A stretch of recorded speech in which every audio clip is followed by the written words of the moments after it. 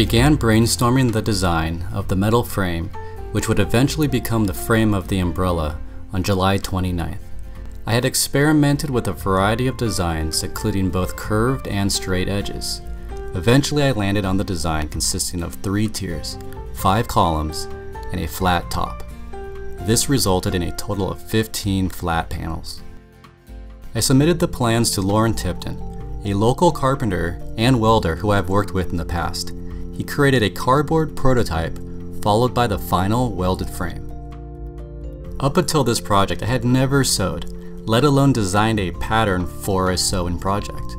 But with my background in multi-layer stencil design, I figured I could conceptualize an accurate enough design to fit the metal frame.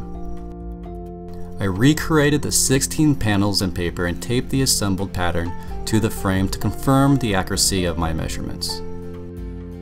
The paper pattern fit well and provided the confidence I needed to start cutting into the fabric. I sat down with some heavy-duty thread and 2.5 yards of weatherproof sunbrella fabric. The fabric cut easily. All panels were cut with a 1-inch bleed, as well as an additional 3 inches for all panel sides.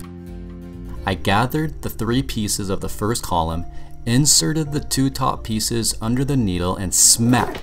The screw that holds the needle smashed down against my finger. Not the start I was looking for. I pressed the foot pedal again and sank the needle down into the fabric.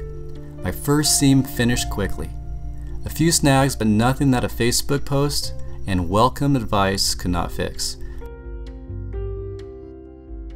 I finished all 5 columns pretty effortlessly. I sewed them together and presto, I had a perfectly fitted halved umbrella. After a visit to Joann's fabric store where I wandered the aisles in search of some sort of clasp or button apparatus, I ended up simply buying a bunch of rope and sewing varying lengths to the edge of the fabric. The ropes were then pulled tight and tied to the frame. I cut plastic pots in half to fit snug against the wall. They also had to fit on top of the 12-inch wide and 5-inch deep platform on top of the umbrella. The Armstrong Garden Center in Carlsbad was extremely helpful. They walked me through the outside patio, sourcing flowers that met my criteria. Colorful, tall, able to grow in lots of sunlight, and within both dry and wet conditions. I excitedly planted the flowers in the halved pots, which fit snugly. They sat in my garden for a handful of days to guarantee that they would take in the small pots, which they happily did.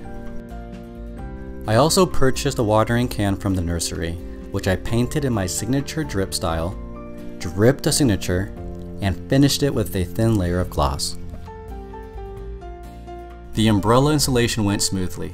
With the help of Lauren Tipton, the umbrella was installed using 4 anchors and 4 screws. My initial date of installation was August 11th to coincide with the local Art in the Village event. But as the project evolved, I quickly realized that I needed 1 additional week. I arrived early on Saturday and prepped my space with a table loaded with buckets of paint and a collection of brushes. I began by laying down a base coat between a flurry of welcomed guests, including local friends, curious village visitors, family, and a reporter from the Coast News. I began to build up the shapes, establishing a light source in the upper right-hand corner of the canvas, resulting in a blending of shadows and highlights of each section. I returned the following day and continued rendering the round shapes, followed by a thick outline inspired by my love for black cartoon outlines, an aesthetic that inspired my early love for illustration.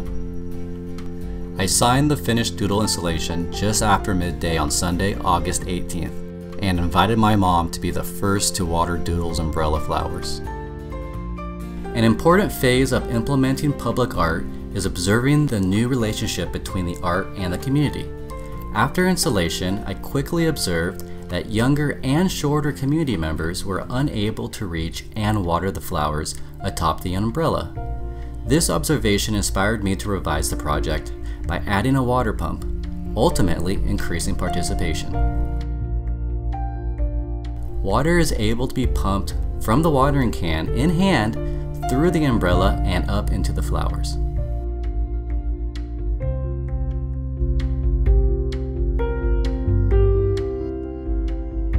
After completion, it was time to invite the community. Although I use all forms of advertising and promotion, my all-time favorite is the old school printed flyer attached to the local streets.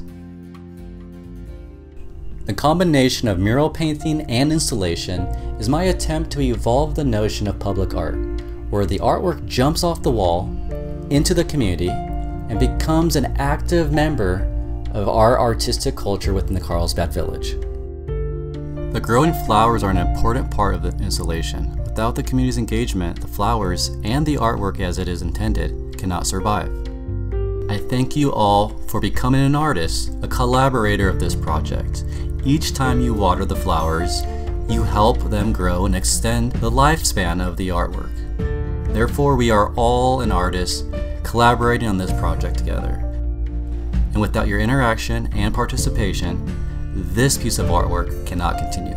So thanks to the local community, village visitors, and all whom interact with this project, as well as all art in the Carlsbad Village, thanks again, and I'll see you in the streets.